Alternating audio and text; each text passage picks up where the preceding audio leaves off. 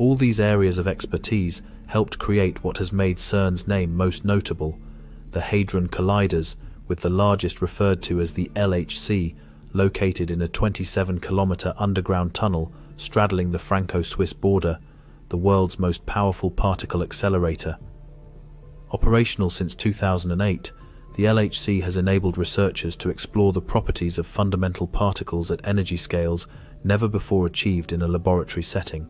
This led to the events of 2012, when scientists at CERN announced the discovery of the Higgs boson, a long-sought particle that provides insight into the mechanism of mass generation in the proposed universe. The term God particle is colloquially used to refer to the Higgs boson. The theoretical groundwork for the God particle was laid in the 1960s by several physicists, including Peter Higgs, François Englert, and many others. They proposed a mechanism to explain how particles acquire mass within the framework of the standard model of particle physics.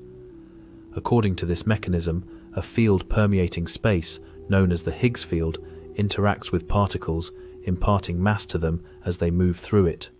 As explained, it wasn't until 2012 that the theorized existence of the Higgs boson was discovered. Efforts to detect the God particle began in the 1980s, with experiments conducted at particle accelerators such as the superproton synchrotron and the tevatron. Yet, the facilities lacked the needed level of power, something which the later built LHC was able to attain.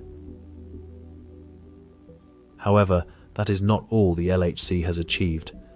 This leads us to the appropriately named dark matter.